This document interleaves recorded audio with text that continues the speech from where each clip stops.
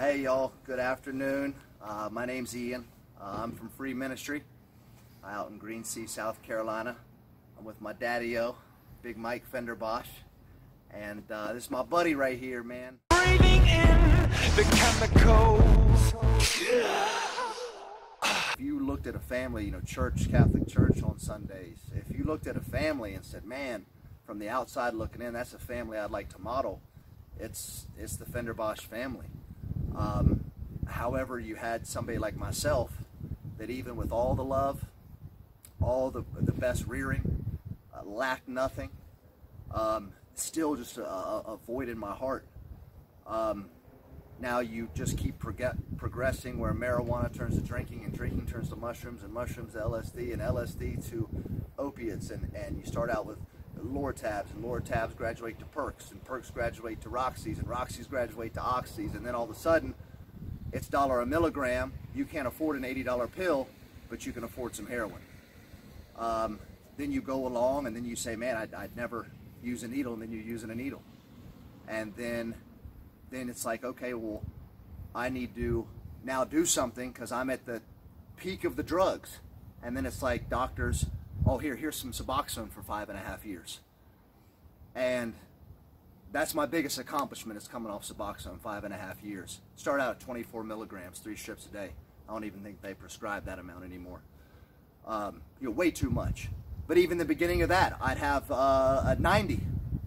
I'd sell 45 to get 45 Roxys and blow through 45 Roxy 30s in 10 days maybe, because I had my Suboxone right there as a crutch.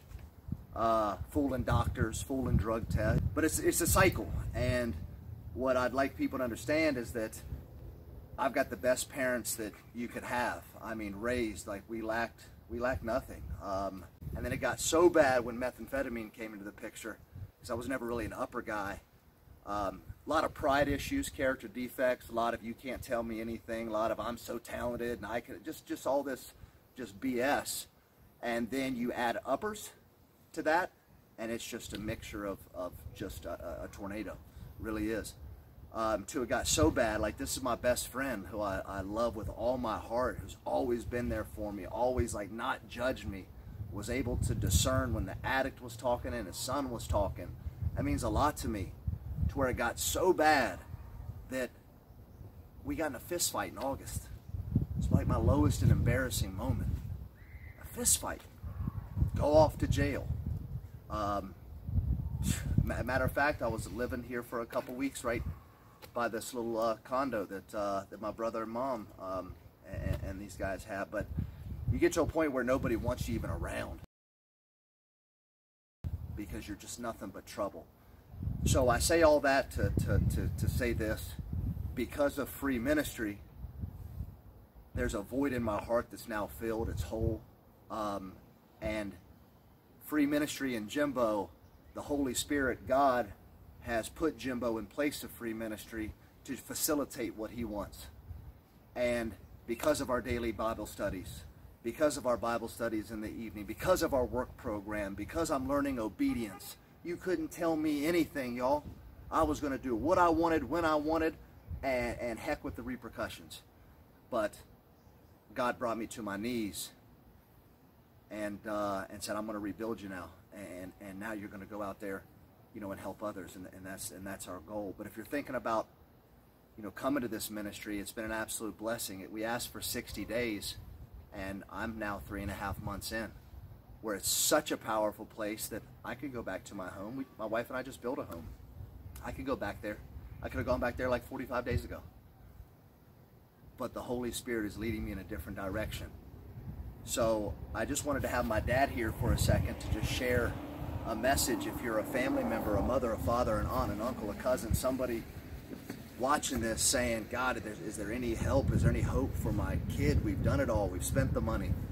That maybe, he can shed some light on what the ministry has meant from a father's perspective. Well, I can say beyond a shadow of a doubt that there were some extremely low points. And oddly enough, you tend to compare, in my case, I have 3 sons. He's the oldest, but another one, and of course a younger one. So I have tended to compare Ian's eventual downfall to the other boys, wherein you kind of you judge what's obvious, which is Ian's failing terribly, and then the other boys are doing pretty good. So you tend to go, well, I don't need this crap in my life. You know, I've loved him as much as I can love him. I've tried to help him as much as I can help him. I wanted, on many occasions, never to speak to him again because of his behavior and his addictions. But realizing that, when you think about it, things happen in your life, and I am a Christian, so I believe in the power of Jesus Christ and the Lord. So having said that as well, there is no doubt in my mind that at this point in his life, and as far as our family is concerned, that Jimbo in the ministry has brought something in which apparently had been missing for some time. Now, you wouldn't know it by his actions when he was reasonably sober and all. He was the greatest guy in the world. But then he would hit these tangents where it was absolutely disgusting behavior. Behavior so bad, at times, as Ian reiterated, we got in a terrible fist fight here not terribly long ago, all because I'd had enough of his crap. And he challenged me physically, which he should never have done. And of course, that was a low point for me as well. And so I would share with those who think there is no hope, that pray that something good will happen. Well, I can assure you this. For some reason, I'm certainly not the one to explain God's power, but I do believe that the ministry has, in fact, saved his life. So what happens from here, I don't know. I don't care to predict it. I would be foolish to try to do that. But I do know this: as long as God is the higher power in his life and not drugs, other people, or anything like that, that there's a great big world out there for him to fulfill. I'm a much older fella. I've had a great life, intend to live another 15 or 20 years if I can. But my main goal is to see, in this particular case, that Ian is healthy and is able to conduct his life in such a manner that not that I can be proud of, but that he can be proud of, and his wife and his children. That, to me, is the ultimate goal of this particular point in his life. I've seen the worst. I've also seen the best. And currently, all I hope for is the best. Thank you. Love you. Love you too. Hang in there, Buster. Do good. You're good, man.